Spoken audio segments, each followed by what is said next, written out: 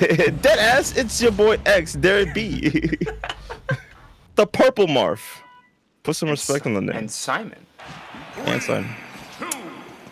See, now when I see like a Simon or Richter main, they always choose to go more Richter than Simon, so it's nice to see them pick out the Simon too. But yeah. There's only really one. The main difference between the two only applies in very few matchups, and against every sortie, it doesn't matter which one you choose. But oh yeah. Hey, sometimes you like to see the classic as opposed to the new boy Richter. Yes. You gotta put some respect on the OGs. Marth being one of them as well, since Melee. Yeah, he's been here. Been around the block. Ooh, nice down there. Like, there's been a lot of tippers this game thus far. Like, talk about good spacing, and even with Marth, like the Marcina frame data is still there, even if you land a tipper or not. But that damage matters. Oh yeah. So these are like two characters I consider non-pick up and play characters, because you know, like, you select certain characters like, I don't know, Bowser for something, and be like, all right, I'm gonna just hit buttons and maybe it'll work, and somehow it works. These are the two characters that require like the setup knowledge, the frame data knowledge, I feel, like, to play it at a competitive environment. Yeah, I would agree, because Simon is easy. Like, it's easy to pick him up and like press the B button, because he got a lot of those. But like a good Simon, the meta progressed in a really interesting way where he's less reliant on his items now more than ever. Like, they're good, but the real strength of Simon is his whip and being able to angle it in all different places with forward air and back air. And that level of Simon is much more important. Nice. We like those here. Yes. Let's go X. Yo, Shows boy. that you're not scared. Not scared to go down there. That's a really good element to have as a player. To not be afraid to go down there and get your kills. You can't let people get away with these recoveries. Especially not Simon. Ooh. So there'll be good damage for X, but misses the follow-up. Oh, gets the throw. Just walks up and throws. Walk up, grab. Say, I'm boss. Like, what are you doing over here? I like the chase he's going for. He's really trying to make Oh, rolls the most. in, punish. Yeah, he's trying to make the most out of every advantage that he gains, but some overextending, it can be tricky not knowing when you overextend, and with things as hard to see as holy water can be. Yeah. Nice. Yo, F-tilt does 15? That's crazy. It should if it has like that blind spot. Fair enough, fair enough. You got a tip to get that. It's well deserved for 15%. Grabs the hull. Okay. Doesn't get much of it, but it's cool to see them grab it. It's very annoying just to try to get. Let's a little confirm it. A little two-piece.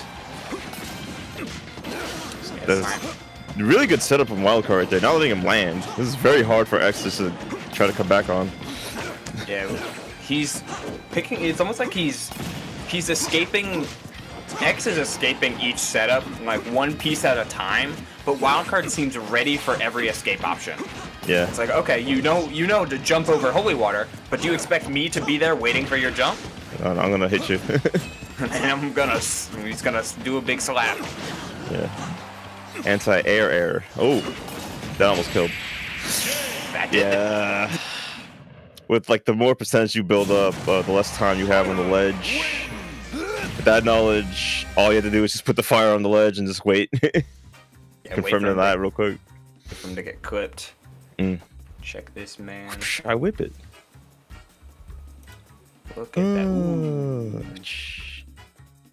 And he got him. It's a nice hairline. This is the first stock. This was a really good first stock because the game started out such in X's favor with all of these tippers, but he really needed that kill. Just turned it around right there. Leads matter so much in platform fighters in general, but also in. This is dope by X, by the way. Gotta do it. Just gotta do it. And like he's got this string going, but then One whole roll. Yeah, that was probably like a buffered roll. Hate to see it. Momentum killer. Yeah. All right. Game 2. Game 2. Battlefield. Playing that pasta. I'm trying to think if I like this stage or not. For Marth, yeah, as like a counter pick, because you get a lot off of these platforms and you're able to juggle super well, but sometimes Simon just sits in center stage, and it's like, what's a floaty character like Marth do to get around this? Simon just has too much coverage, but if you get around it quick, Simon does have plenty of lag. Yeah, X can definitely show off their movement game here on the platforms as well, just to avoid that situation. But this is looking really good for wildcard right now. It's like okay. Oh, even if you delay it too, he still has that covered. Yeah, no regrabs. That's really here. good. No Yeah. regrabs. Yeah, Belmonts are a threat on the ledge, man. That's the day one stuff. It's like, man, this character's pretty good at ledge trapping. And then you see their like ideal play. Oh, they made it back. Nice. Dolphin slash. Let's go. It's still, like, after all these years, still one of the best recoveries in the game. Yeah. Also, a really solid reversal of done right. For the Xeno, probably just, I'll just do it. Marth, you gotta like party tipper just to get the right frame advantage after doing it. Right. But he does have it because you know they both the same. Somewhat. Close enough. Close enough, yeah. That's an active nair. Oh yeah, it's important. Like everything of Simon's kit has been like thanks to a lot of SoCal Belmont players, namely Dom. Belmont meta progressed super quickly and in a really unique way to where they're actively trying to combo you. They're just starting from afar. Like everything needs to be out for their combos to really work. And when it's not, well then that's where you use F tilt and back air to wait for those moments where you can. Yeah, Spacing Master over here, wild card. Throwing out the toolies, making it very hard for Marth to approach. Like, even on these platforms, a well-angled whip catches all of these. Okay. Oh, you fell out. All right, good. Caught the no tech. Tried to go for the deep kill there, but misses. Definitely needed that in order to bring the stock disadvantage down. Oh, the axe! Careful. Yeah, one wrong move gets you caught by holy water. I really like how he's timing his edge hops now. Okay, good. Yeah. Okay, this is a start. You have to keep this though. He's got the holy water bottle. He's got that in his hand. Yeah, don't roll in. He would have probably died. Holding onto it till you can force him to drop it. Angles. If you never thought about it, Belmont has it covered probably. Oh, the ledge. Waits, but 3 times. Okay, that was good. Masterfully avoided that whole ledge setup. And Belmonts are like one of those characters that you can edge guard pretty well. It's just a matter of getting them off stage, and one hit will always throw you back. A beast. Forward throw? Not yet. This character's kill throw too? Oh man. Oh yeah, forward throw's a kill throw. And the whip. Well, space whip takes the set. Wild card.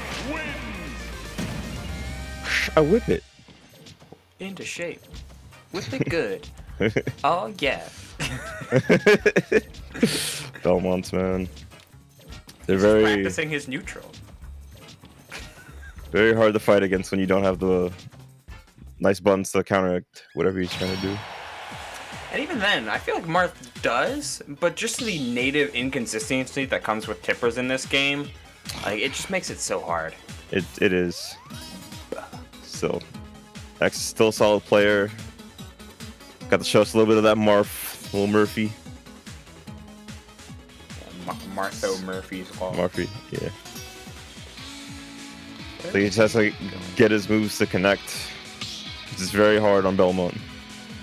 very hard. But he'll be dropping that for users bracket. It's just round 2. It's okay. You'll make it far. It'll take a lot, but you'll make it far. Just keep at it. Keep at it. Opportunity. Plenty of it. As we're gonna be waiting for a lot of the matches seem to be going right now. Kaveen and Bionicle, Booty and Sweet Lou are